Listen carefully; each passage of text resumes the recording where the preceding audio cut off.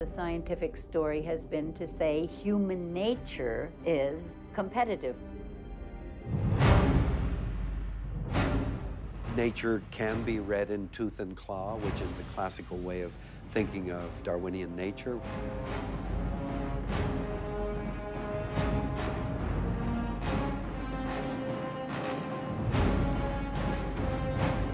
But the reality is that cooperation is as much a part of that as survival of the fittest.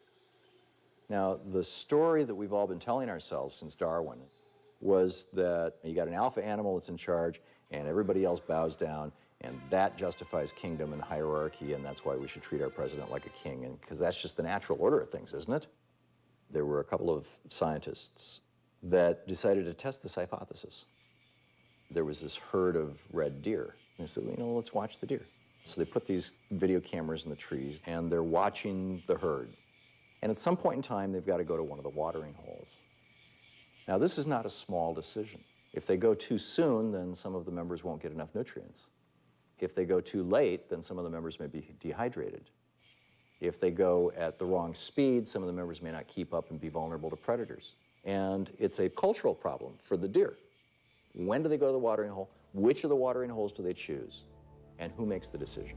And what they expected was that the wise elder alpha deer, who every spring butted heads with all the other deer, that he would say, okay, guys, time to go. You know, I've decided.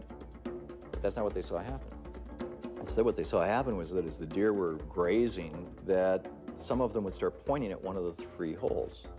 And when the 51st percentage, say there was 100 deer, when the 51st deer pointed its head at one of the watering holes, so that a majority of them were pointing at one of the watering holes, within just a matter of moments, the entire herd would form together and go to that water hole.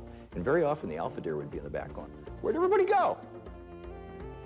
And so they thought, well, this is really strange. I mean, you know, and over and over, day after day, the exact same thing.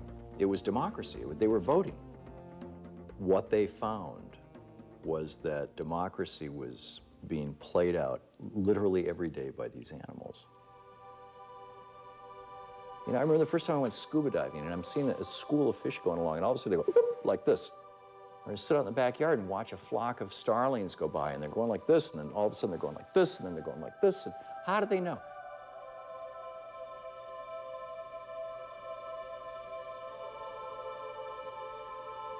Well, it turns out when you do the slow motion photography, they're all voting literally with every wing beat or with every gill beat. They're voting hundreds of times a minute. And he said, you know, we found this from insects all the way up to primates.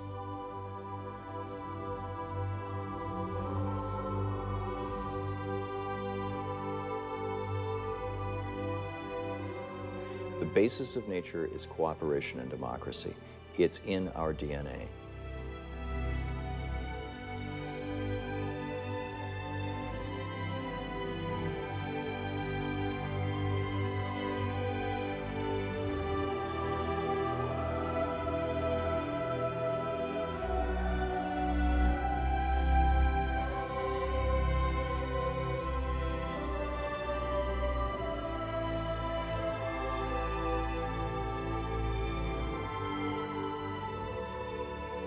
When Darwin wrote The Descent of Man, he mentioned survival of the fittest twice, and he mentioned the word love 95 times.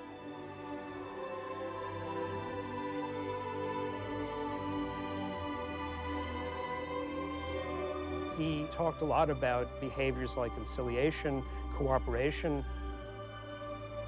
He found in mammals all of the lineaments, as he put it, for the golden rule, for the great religious ideals. The world is both cooperative and competitive. Story to show just who we've become. Once there was a native tribe that lived in peace and harmony for thousands of years, and every day the routine was the same. Hunters would go out from the tribe, and when they returned, the bounty from the hunt was shared equally by all members of the tribe. No one went hungry when food was available, not even the weak, the sick, or the elderly. One day, the most skilled hunter said, "I'm the best hunter. I kill more than my share of deer. Why should I share the bounty of my hunt?" And from that day forward, he began storing his meat in a high mountain cave. And then other skilled hunters said, "We kill more than our share of deer too. Shouldn't we have the right to keep the bounty of our hunt? And they too began to store their meat in high mountain caves. And then, something began to happen in the tribe that had never happened before. Some people, especially the old, the weak, and the sick, began to go hungry while others were well fed. In fact, it became so commonplace that no one even thought it unusual that some were starving while others had more than what they needed. And what's even more strange, the tribal elders began to teach their young to emulate the hoarding habits of these few. Now, that story isn't true because it happened. It's true because it's happening. We are that tribe. I am that tribe.